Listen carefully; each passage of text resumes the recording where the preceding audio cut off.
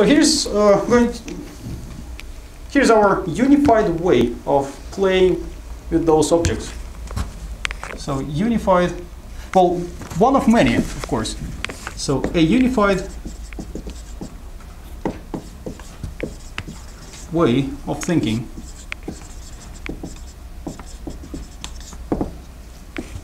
is going to be playing with those things, changing one parameter at a time. All right. So the way we will do it is, well, it's kind of simple in algebra. You look at it, look at the equation, and everybody can take everything to one side. Right? It is very simple algebraic operation. You bring everything to the left. Y minus 3x plus 2 equals 0. And then how do you play? Well, you play with that number. What if this left-hand side equals something else? And you can also do similar thing with this geometry. Whatever geometric condition you have, well, it can be very complicated, but it still has equality involved. So you take everything on one side, the other side will become 0 automatically, and then you say, oh, okay, well, what if that number is not 0? And you ask, well, what if this condition is about the sum of the distances being equal to something else?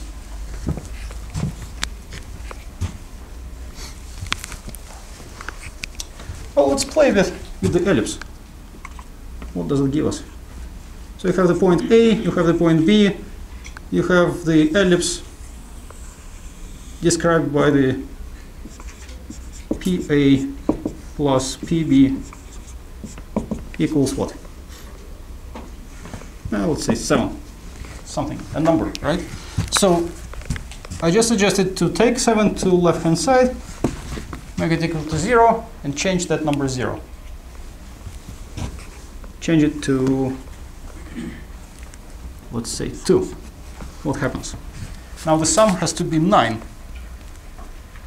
Can you imagine the ellipse having sum to these two equal to 9?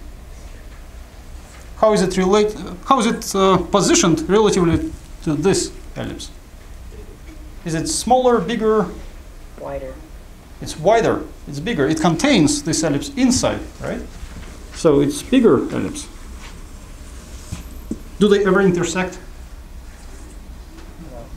No, because at the point of intersection, we would have condition that equals 0 and that equals 2 simultaneously. That's impossible. Right? So they never intersect. What if it is not 2, but negative 2?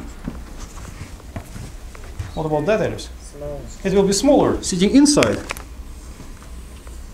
And what if I make that number even smaller? And even smaller. And even smaller. And what about negative 7? Just a point. Is it? The line in between. The sum of the two distances equals 0.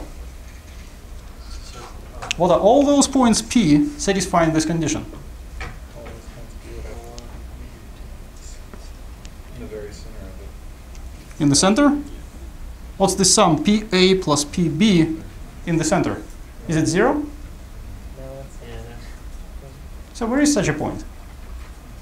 A point P such that PA plus PB equals 0. it's a line. It's A line? B. A segment. A segment? Well, the midpoint is not there.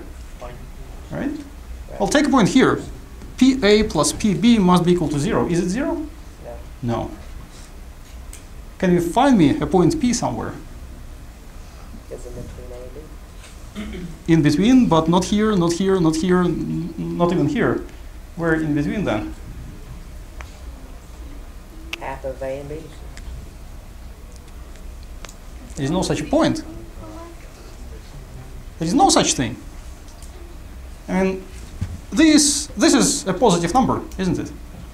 And that is a positive number, right? How can we make the sum of two positive numbers being 0? only if you make that number equal to 0 and that number equal to 0 at the same time. Well, but that's impossible. Okay. So there is no such a thing as this equals minus 7. So as you make these numbers smaller and smaller, the curve disappears at some point. So when does it disappear? When it's a straight line, right? When it is straight segment joining A and P. And what should be the value there then?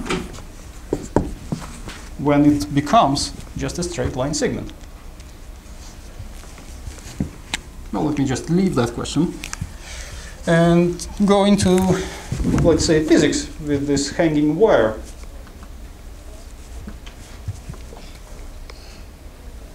Let's look at the exploration there. Well, let me fix these 2 points and make wire longer.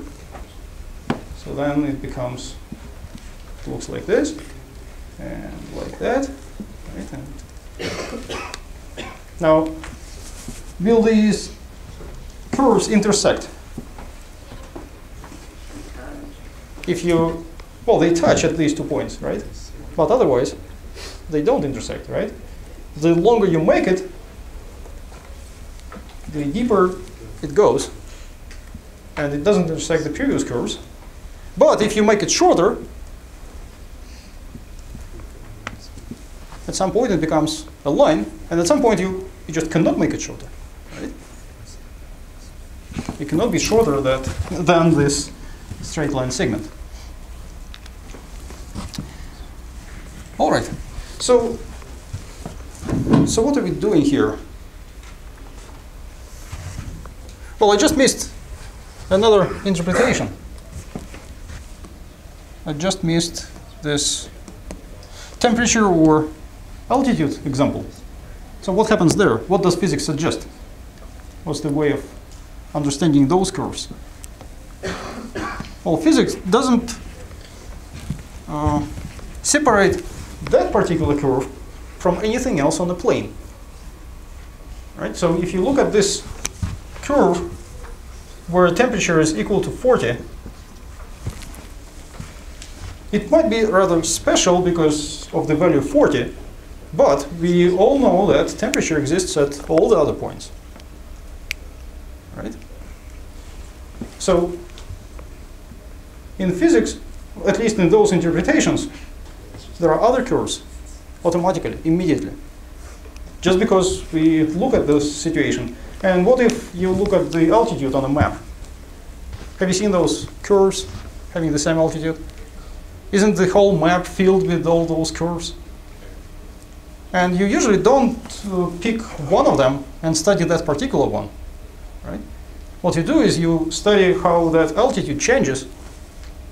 For example, if you plan to walk this way, you would like to know how much your altitude will change on the way.